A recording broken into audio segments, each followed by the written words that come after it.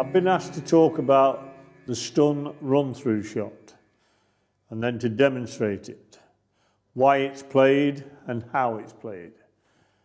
Well, the first thing is, if I play this red into the pocket and play it gently with slight degree of topspin for the black in this pocket, it demands a lot, A, on my cueing accuracy, and B, a large demand on the trueness of the table.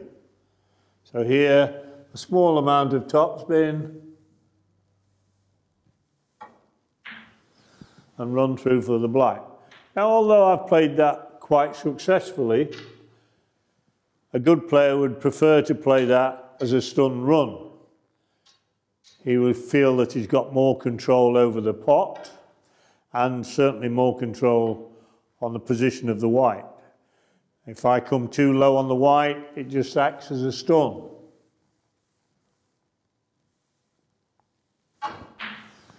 And I'm no good in terms of position.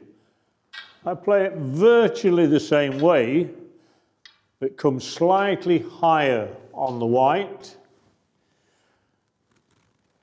So the ball is not skidding towards the red, there's just a little bit of forward momentum on the white.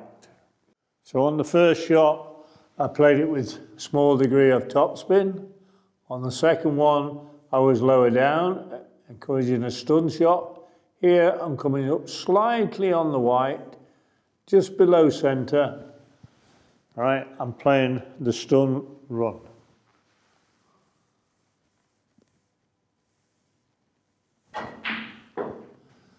And allowing the white to run through slightly for position on the black. The stun run-through shot is particularly useful when there's a significant distance between the cue ball and the object ball. Playing a trickle shot over these distances demands a lot on the accuracy of the table. Playing a slightly more forcing shot, as with the stun run-through, demands less on the accuracy of the table. And they are particularly useful in this concept. As with all these shots, they demand a lot of practice, so give it the time and the patience they deserve.